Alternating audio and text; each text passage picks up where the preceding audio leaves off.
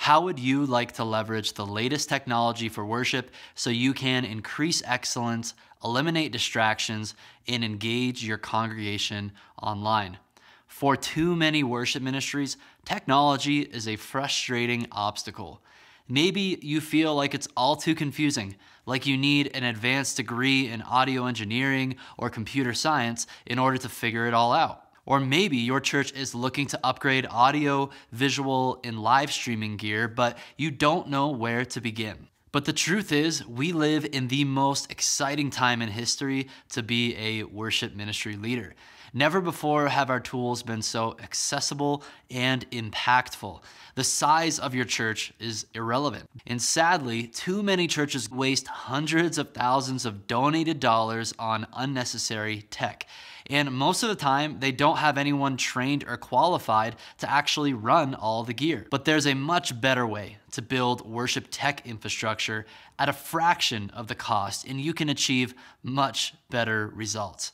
When you properly leverage technology as a worship leader, pastor, or tech team leader, your congregation can engage in worship without distractions. You can communicate the message of the gospel with greater clarity, and finally, you'll be able to unleash your team's creative potential.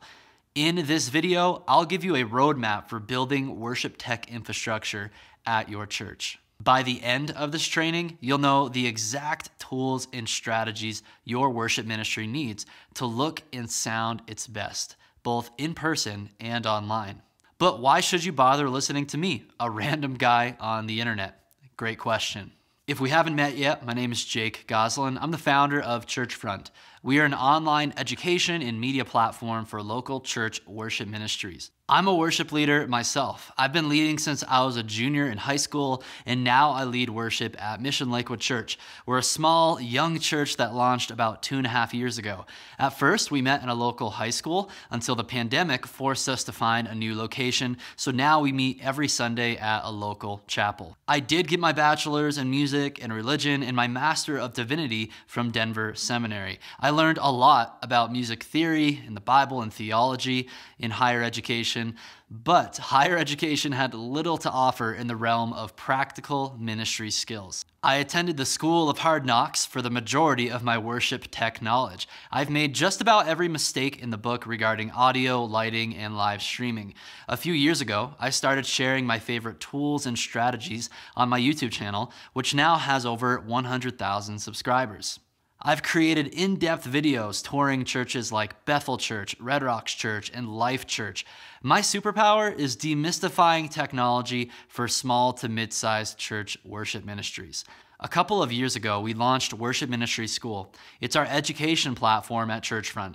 Our Worship Accelerator program has helped hundreds of worship leaders, tech team leaders, and pastors build the right tech setups for their church. I'm right there with you. I know what it's like leading worship at a small to mid-sized church when you have big dreams and limited resources. That's why I'm so excited to share with you this roadmap to guide you on the journey of leveraging tech for worship ministry. So let's dive in. We are going to cover the 5 pillars you need to build a robust tech infrastructure for in-person and online gatherings. I'm going to list these pillars in sequential order, and I highly encourage you to follow this order to achieve the best results. For each of these pillars, I'm going to unpack the most common shifts that churches need to make in order to build a robust worship tech system. Pillar number 1, audio. Audio plays a foundational role in your worship tech infrastructure. For most churches, the vital shift to make in this area is to transition from analog to digital audio. Consider the massive difference between using an outdated landline telephone and a modern-day smartphone. Digital technology has transformed every aspect of our everyday life, and it's the same with audio technology. To make this transition from analog to digital, you need to install a digital mixing console and a digital stage box. Digital mixers have come a long way over the past 10 years. They are more affordable and more powerful than ever. You no longer need massive racks of analog gear to create the same professional sound you hear on your favorite albums. All of that processing comes inside the digital mixing console's computer. A digital stage box gives you more options to route audio to and from your stage and speakers. The stage box will also make it much easier to implement in-ear monitoring, which brings us to the next shift. You need to get rid of floor wedge monitors and transition to in-ear monitoring. In-ear monitors dramatically reduce stage volume, making it easier to achieve a better mix for your in-person congregation and your online congregation.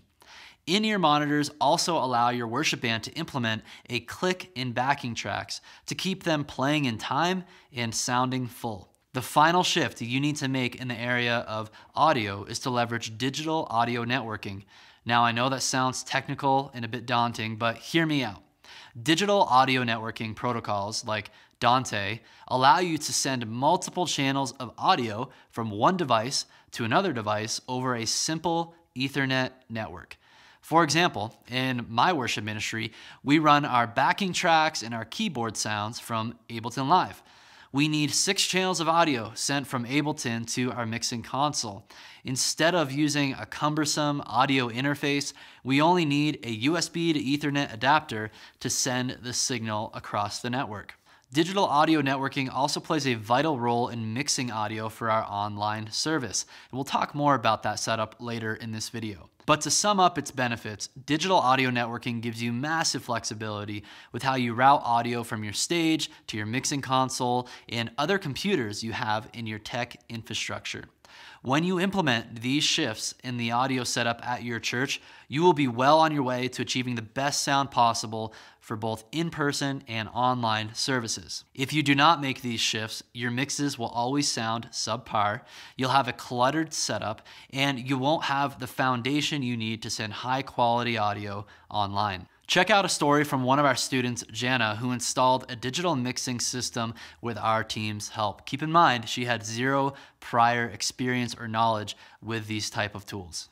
So I jumped aboard and grew by leaps and bounds, and Luke was so patient with me. I did not know any vocabulary or lacked so much understanding in the area of technology. But thankfully, the videos just kind of lead you step by step through the process. And so now we're at the point where we have upgraded our soundboard to the X32 digital, the Behringer, and we've added a computer, and we're learning how to use Ableton and grow in excellence as a ministry. And it's so exciting to see things happen and see things change. I've noticed a change in my worship team and their excitement and the vision that's ahead for us as a ministry. Now let's move on to pillar number 2 for your worship tech infrastructure, visuals. So far, we've addressed how to make your worship gatherings sonically pleasing for your congregation with the right audio tools. But now we'll focus on the fundamental shifts you must make as it pertains to the visual side of things. Now that all churches are coming online with their services, it's crucial to ensure that you have adequate lighting. Lighting is a bit more forgiving for your in-person audience, but inadequate lighting will be a massive distraction for your online viewers. Overall, you need to have the mindset that your church's worship space is not merely a live venue, but it's also a video production studio. And to be a great studio, you need to have adequate lighting. My quickest tip here is to use ellipsoidal spotlights to light the front of your subjects on stage. 2 to 4 of these fixtures are often sufficient for most small to mid-sized church stages. These fixtures give you a lot of control over your beam of light, preventing light from spilling onto projector screens or other areas of the stage that you don't want it to. These fixtures also provide adequate light on the front of your subjects, like pastors and worship leaders, so that they're going to come across vibrant and clear through your cameras. Use colored LED lights behind and beside your subjects to cast color on the stage and to affect the overall mood. If you're wanting your lights to really pop, then you're going to want to implement haze. My favorite way to control lights is with DMX control software that runs on a computer. There's no need to use a dedicated lighting console. The other important piece of visual infrastructure at your church is presentation software and projection screens. Make sure you choose a presentation software that allows you to output multiple screens to various destinations, such as your main projector for the congregation, stage display for your band, and lower third lyrics for your live stream. Avoid using software like PowerPoint, Keynote, and Google Slides. They are extremely limited and inefficient for worship presentation needs. I know something as simple as presentation software doesn't sound like a big deal, but check out how it impacted Troy's worship ministry. Since that time, we started with, we did have a MacBook Pro, we did have ProPresenter, we did have a Behringer X32, but none of that was being used the way it should be and could be used. In fact, ProPresenter we had bought, but we just can't get over the hump of using ProPresenter in worship, so we've been using Keynote. So at least we're using the MacBook Pro, but really not to the potential that it could be. Being able to take ProPresenter to that next level and incorporating slides that were not only pleasing to look at, but were also just automatic. There's never a stutter. There's never a hint of, oh, where's the words for this next, and you're waiting for the words to show up while you're singing. It's like they're on point, they're on time.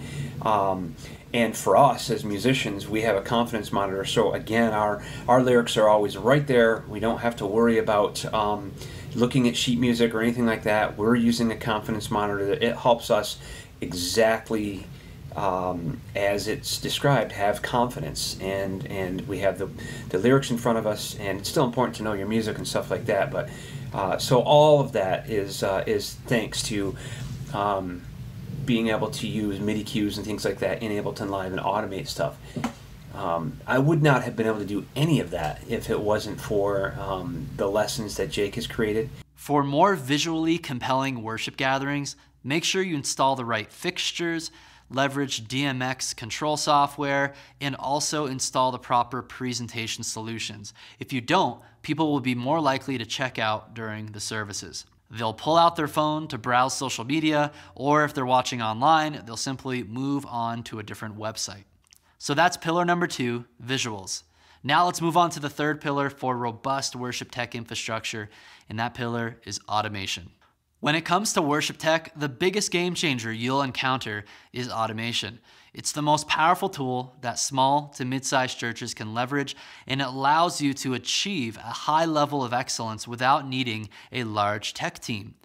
Imagine this. Imagine never having distractions caused by missed lyric or lighting cues. Imagine being able to change camera angles with your video switcher without pressing any buttons.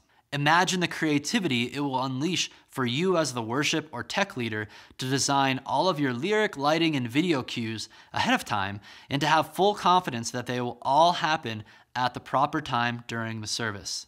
Well, this is all made possible with automation. Here's how you implement it. First, you need to start using a click and tracks for your worship band. My favorite tool to do this is Ableton Live. It's a powerful software that allows you to craft how your service will look and feel ahead of time. It can send MIDI commands to your lighting, presentation, and other production software. Next, you'll want to set up a MIDI network so you can send MIDI cues over a wireless or hardwired connection. There are multiple ways to accomplish this, all of which we cover in our accelerator program. Finally, each and every week, you'll set aside some time to program your songs and your cues.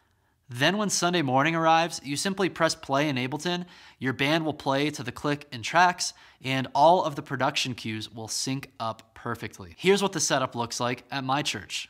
So what you're seeing in this video is Ableton Live queuing ProPresenter for our slides and our lower thirds lyrics on the live stream. And then it's also queuing our ATEM control software to cut video angles. In this type of setup, we're also able to queue lights when we want to. And to prove to you that any worship leader can build this type of system, check out Abe's story. Hi, I'm Abraham Karam, and I'm a worship leader at Coker UMC for the Contemporary and Spanish services in San Antonio, Texas. Now, before joining worship leader school, I knew about Ableton, I knew about multi-tracks, but that's it. I didn't know how to implement them in a service. In fact, I even thought that it could possibly in a way, take away from the worship experience. I had friends that used them and taught me a couple of things here and there, but it was definitely a different language for me. Now, after learning about Jake and Churchfront and Worship Leader School, the goal went from just playing the multi-tracks to actually automating ProPresenter and lights using Ableton. Again, I would never see myself do something like this. I thought it was a very different language. But like I said, I started in January, and by that third week, I created a worship set list. In February, I connected to ProPresenter, and by March, we were already using Ableton to automate the lyrics and the lights. I really didn't think I was going to be able to learn this, but now I look forward to setting up the worship set list every week, ProPresenter, and I can easily control the lights, which really helps with transitions in the service. If you make this critical shift in your tech setup and leverage automation, you'll no longer deal with the frustration of missed lyric, lighting, or video cues. Your congregation won't have to deal with distractions in worship. And finally, you'll have so much more creativity as a worship ministry leader, as the size of your team will no longer limit you. So let's move on to the fourth pillar of your worship tech setup, and that is the broadcast system. It's no longer optional for churches to have a high quality and reliable live streaming system. Your congregation must have the option to experience worship both in person and online. But diving into the world of live streaming and broadcast gear can get overwhelming, and I see churches make mistakes in this area all the time. My first piece of advice is this. Before investing heavily into your church's broadcast system, make sure you implement everything I talked about with the first three pillars in this training. The quality of your church's live stream will only be as strong as your audio, visual, and automation infrastructure. Think of your worship ministry like an iceberg. Everything the congregation sees and experiences, whether it's in person or online, is above the surface at the tip of the iceberg. Underneath the surface is everything you need to focus on as a worship ministry leader. When it comes to technology, you must have a strong foundation of audio, visuals, and automation to ensure that you can send a quality product online. You could have a $10,000 cinema camera, but with poor lighting, it's still going to look awful. You could also have fantastic video quality, but with poor audio capture and mixing and musicianship, it's going to sound awful and it's going to be a distraction. All of these elements must work together to broadcast high quality content to your online viewers. If your church is serious about building a robust and high quality streaming setup, here are the crucial elements you will need. First, you're going to want to invest into quality cameras and lenses. I recommend mirrorless cameras like the Panasonic GH5 or entry-level cinema cameras like Blackmagic Pocket Cinema cameras or the Canon C200. Next, you'll want dedicated hardware for video switching, recording, and encoding. Sure, you could run streaming software on a computer to accomplish these tasks, but there are a few reasons why I think that's a bad idea.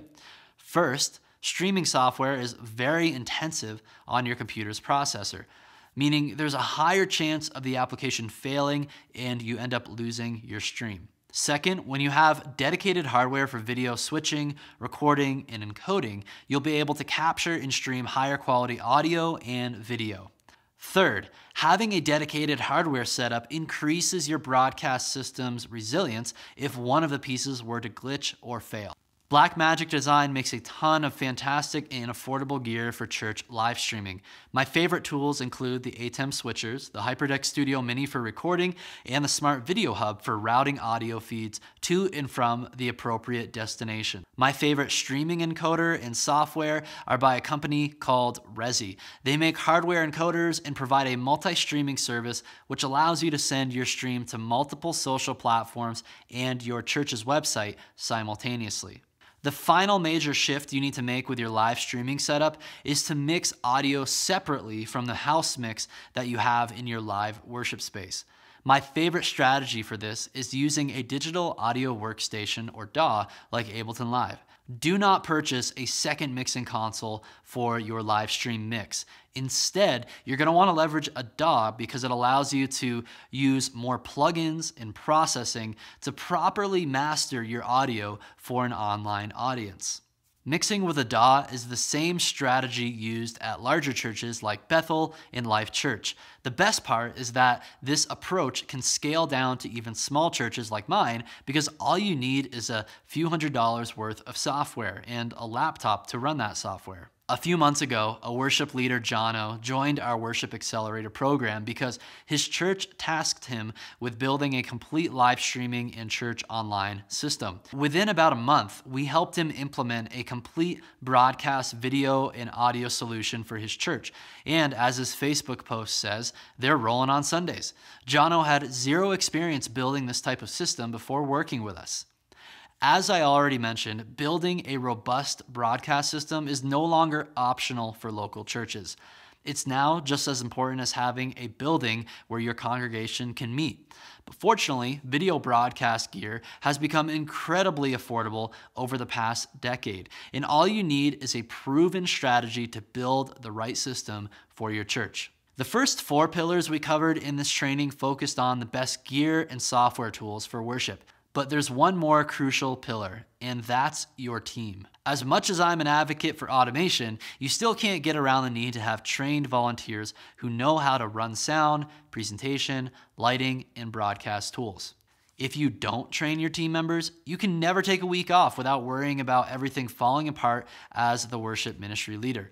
If you don't build a team, there will be gifted church members who can't contribute to worship ministry. That's why in our Accelerator program, we ensure that every ministry that signs up gets team member access. We want worship and tech leaders to empower their volunteers to learn these various tools. Not only will they be able to execute tasks on Sunday morning, but they can actually help you innovate and improve your systems. Don't lose sight of the importance of building your team as you develop your worship tech system. Those are the 5 pillars for worship tech, and by now you've heard multiple stories of worship ministry leaders who have implemented these strategies successfully. They have fewer to no distractions in worship. They can be more creative with production elements like lyrics, lights, and video switching without needing 10 production volunteers every Sunday. They're more satisfied with the quality of their live stream. And most importantly, they curate life-changing worship experiences where their congregation can hear, see, and experience the Word of God. To implement these tools and strategies as quickly as the worship leaders you heard from in this video, you need a proven system. Sure, you could learn things the hard and slow way.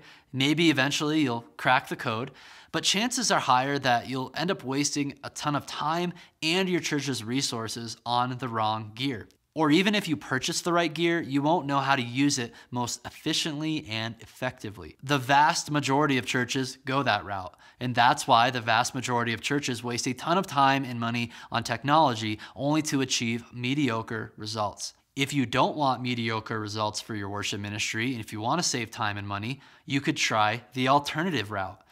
Over the next few weeks and months, you could implement a system to take your ministry to the next level in record time. By now, you're probably wondering how to go about doing this. Today, we covered a general roadmap of the 5 pillars of worship tech. But what exactly does it look like to apply that to your unique ministry?